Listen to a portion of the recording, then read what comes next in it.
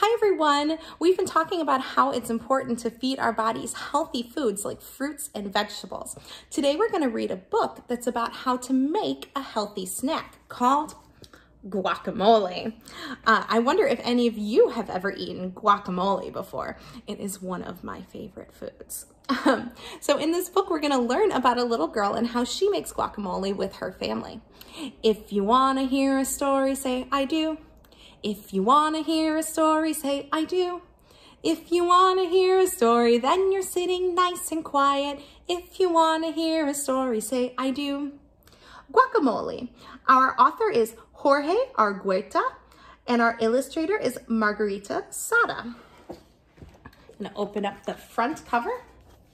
It looks like she's gathered up some ingredients to make her guacamole. Guacamole, a cooking poem. This book has words both in Spanish and in English, but I'm going to read the English words for you. Today, I'm going to make you guacamole, I say to my mother and father and my little brother and sister. They stare at me with their big eyes that remind me of the green avocados in the basket on the red kitchen table.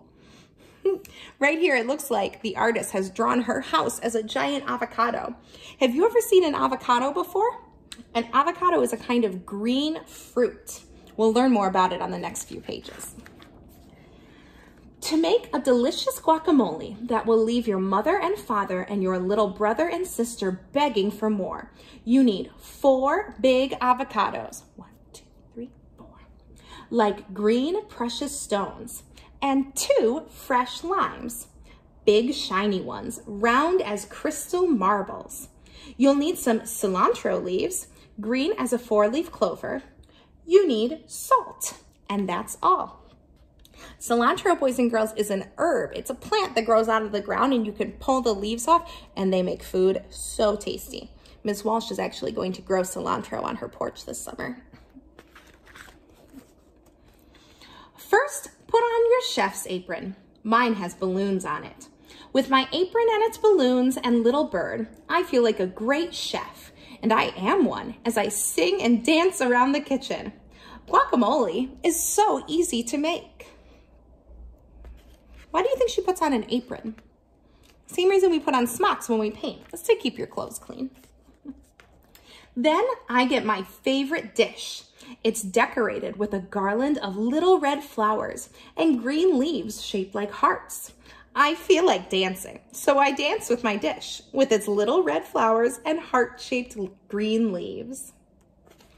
The avocados are waiting for me, so big and green and beautiful. I squeeze them gently with my hands and can tell that they are soft and ripe with their shiny, tender skin, like leaves in my garden after the rain.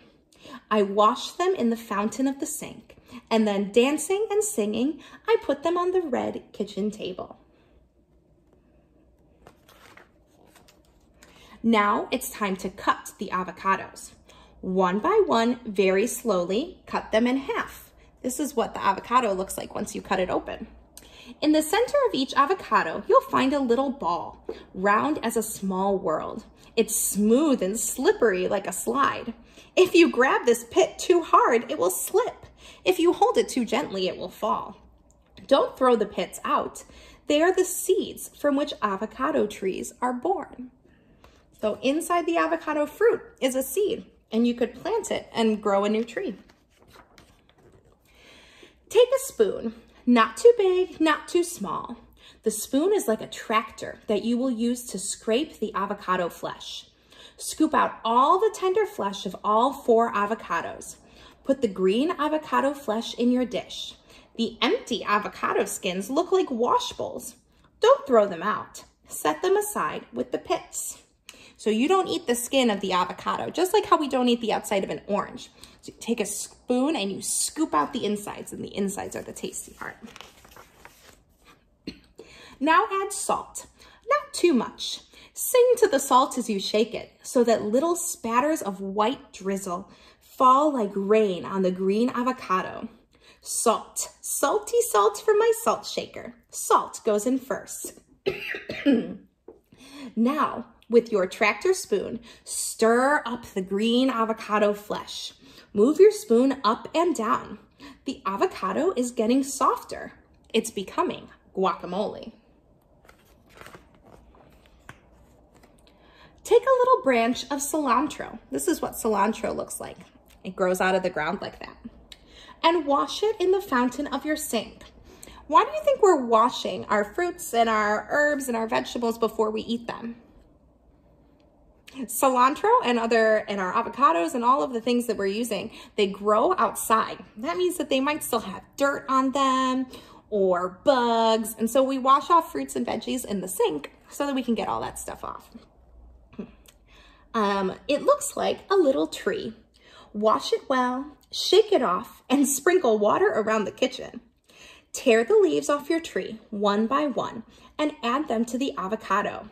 Cilantro smells so good.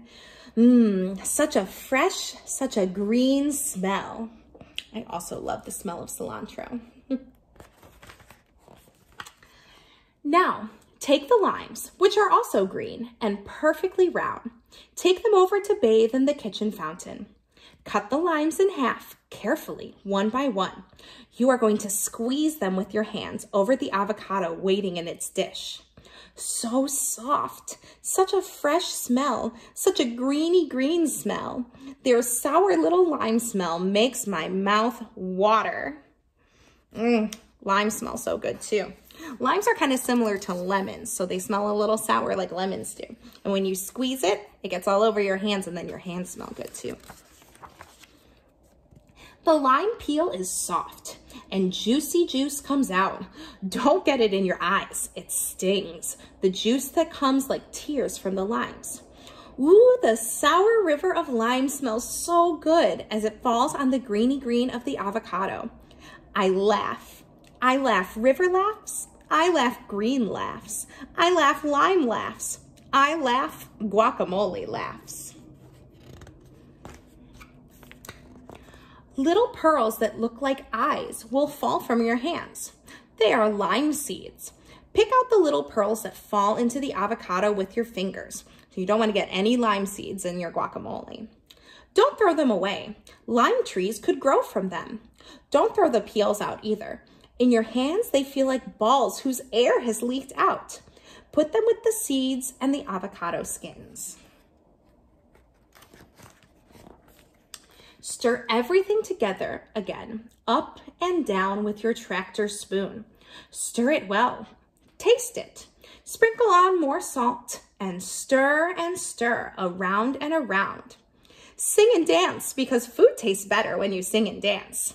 Yummy. What yummy guacamole. It's starting to look like guacamole now. Guacamole is smooth and it's all mashed up.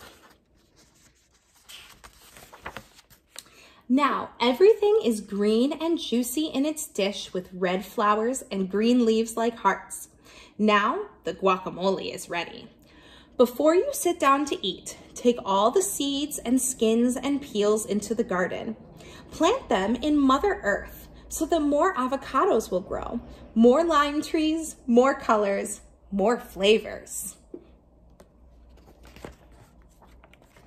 Now the time has come to call your mother and father and your little brother and sister to heat up the beans and tortillas and to sit down and enjoy the guacamole that tastes so fresh. Yummy guacamole, so greeny green, as pure as love. The end. Boys and girls, I like to eat guacamole with tortilla chips. If you decide that you want to make guacamole at home, I will include the recipe from this book. When I make guacamole, I make it a little different, so I might let you know how Miss Walsh makes it too. Thanks for listening and have a good one. See you later.